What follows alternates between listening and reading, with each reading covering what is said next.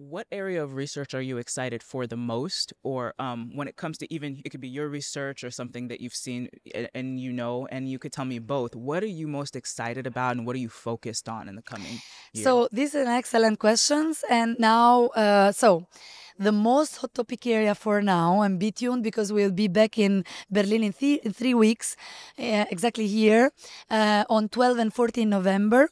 And we will have for first time, I'm in a scientific committee, the ESMO AI, so which is a conference just dedicated to AI. And the bigger expert will be there. But at 11, one day before, the most experts, including also me in this case, will be gathering together to understand how AI agents, which are these new perspective, will be implemented in healthcare.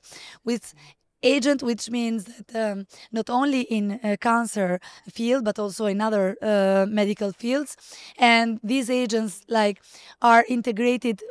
are able to integrate different AI tools and also coordinated by large language models.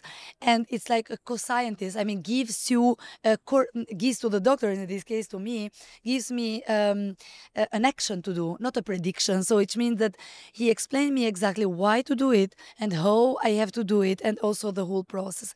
Obviously, we are still behind with the medical responsibility, with all the things related to the how it works legally and things like that.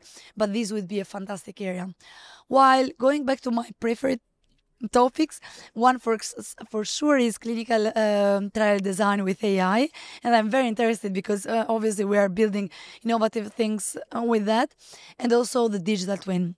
Digital twin, it's a very, very nice concept. I mean, we didn't talk about especially in the oncology field or immunotherapy field, etc. with this, because you need a lot of data to build these digital twins.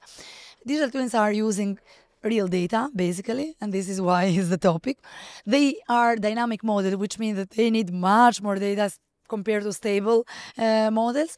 However, the nice thing is why they are digital and twins, because they are the same real patient is projected. So his twin is projected over time, and over time, the more you project the patient, the more you have to feed the patient with the data. And it's very fascinating because it's a dynamic model. It changes, but in the next, let's say, years, however, are very useful specialized models to feed also the agent back, because these agents needed this type of more specialized models now to take the decisions. Wow, this has been a very fascinating conversation. I could talk to you all day, but I thank you so much for taking the time to talk to us here at Thank you. MD Thank you for Newsline your kind Podcast. It's been invitation, and also for the interest that you have all in these absolutely. topics. I think this is really exciting because this year ESMO has, for the first time, the first ESMO track in AI, and it was really exciting seeing the room full of people interested in it. Fascinating. Thank you.